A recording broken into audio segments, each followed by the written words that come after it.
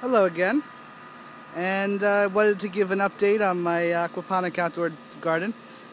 Figured it's been a few weeks or so, if not a month, and wanted to show you the progress. So first let's take a look at the pond. I don't know how the clarity is, but as far as the video is concerned, but there's about 30 or 40 fish in here, mostly full-size tilapia, and a few bluegills. There's a crate over there. I put the water pump on top of it.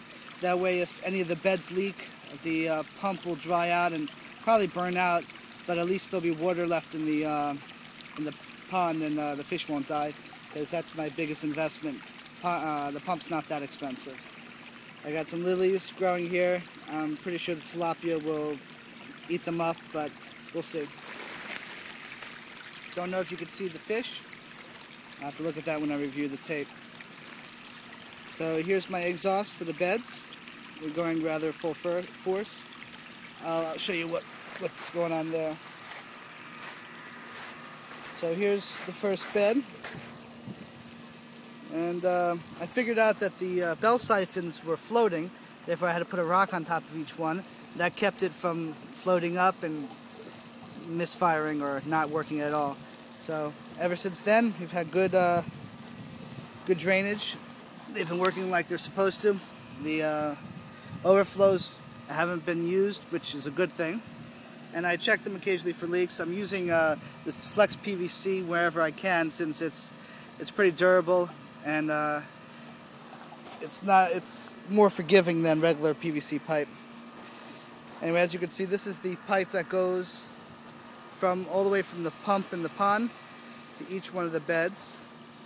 I have a valve on each one to regulate flow. Next bed, same thing. I haven't really seeded these yet.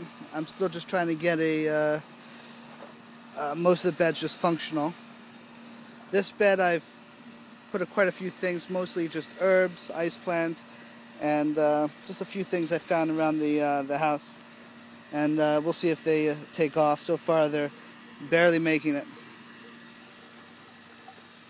This bed I've seeded with a few things, but well, we'll see if how they turn out. I measured the ammonia and the nitrates today, and there's no ammonia, which is a good thing, but there's no nitrates either, so which leads me to believe that there's probably a good amount of nitrites. I haven't tested for those yet either, but I'm hoping that's the case, in which case it'll be another week or so before the nitrates start to climb, and that would be a good thing. As you can see, there's some, I moved some of my gravel from the indoor unit. It was full of rotting roots and lots of worms, so I'm hoping to populate each of the beds with these worms.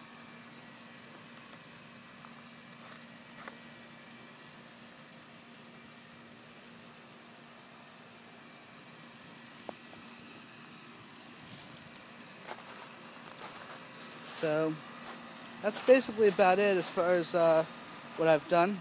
I made this little thing to prevent any of the electrical from getting wet. Just a tub on top of another tub. Seemed to do the trick. Last time we had a thunderstorm out here, nothing got wet. That's a good thing. Obviously one day I'll get an electrician to come out here.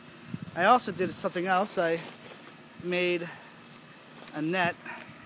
Let's see if I could operate this with the camera as well. Yeah, looks good. So the net keeps birds, animals. We have a lot of cats around here who'd probably love to have a treat, and I'm making sure they don't get any of the fish. Plus the tilapia, we've lost several from jumping to their death. Apparently suicide is much better than staying in my pond. I don't know, but so I wanted to make sure that doesn't happen again. So that's about it. I'm hoping in another couple weeks that all the beds will be fully operational. We'll have them seeded, and then I'll get started on the greenhouse. And I've got 25 metal barrels coming, and they're going to be right in back there. That'll be the north side, stacked one on top of each other, too high. They're black, so they're going to be thermal batteries, solar thermal batteries when winter comes. Obviously, it's all going to be enclosed in the greenhouse.